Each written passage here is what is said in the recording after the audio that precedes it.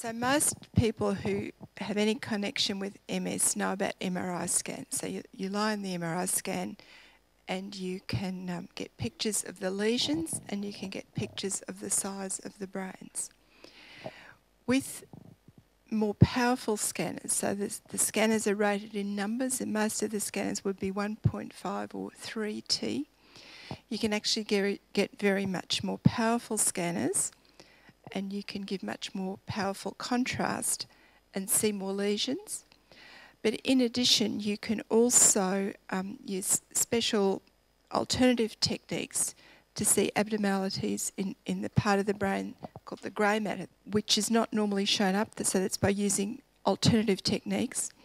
And it's possible to do a thing called MR spectroscopy. If there's any engineers or people who know, it's a way to actually tune your machine using different kinds of coils to actually identify chemicals in the brain.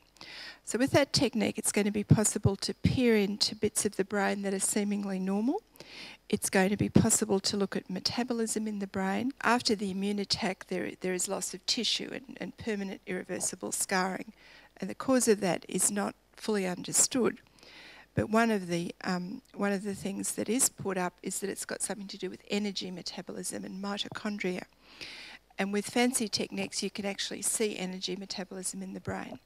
Similarly, with what's called PET scanning, which is a nuclear technology, it's possible to practically look at cells. You can identify certain kinds of cells, so it's possible to see activation of the microglia, one of the cells in the brain, and you can see how they change using special stains. So I'm not an imaging person at all by training, but I'm just absolutely gobsmacked by the potential of this. And we do have imaging people. Queensland is extremely strong. It's always been a pioneer in imaging. But it's a very expensive thing to do. It requires big centres, big machines.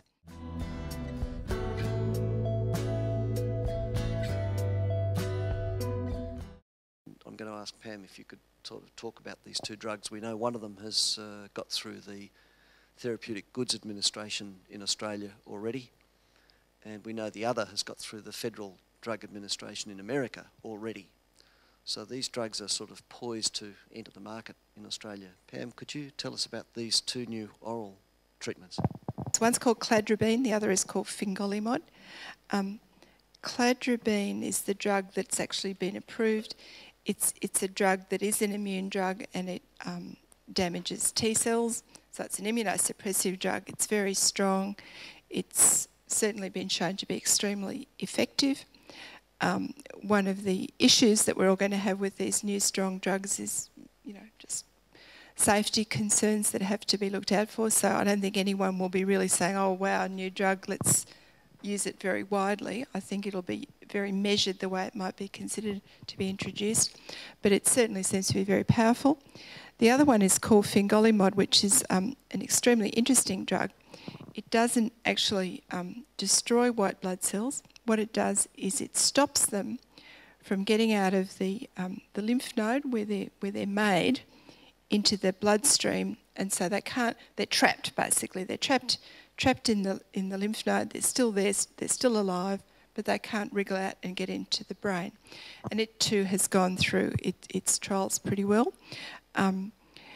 It is a very interesting drug because the receptor that is blocked to keep the cells in the lymph node may well have something to do with the brain as well. And as we'll all know, we want to suppress the immune side of things, but we'd also like to do something that's good for the brain cells and the brain tissue. Cladribine, I think, is given as a course, over a couple of weeks, once a year. The fingolimod is given like a more regular kind of a drug. So yeah, it's very exciting that there are tablets coming, but I think we should certainly stress that when any new drug comes along, we just don't want to kind of use it very widely until we're quite comfortable with its safety profile.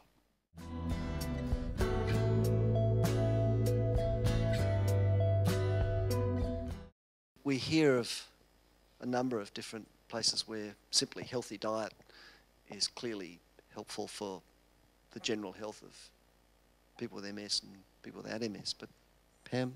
In terms of diet, I think the thing Australia's about to do is show that your diet should include some vitamin D capsules. I guess that's probably one important thing.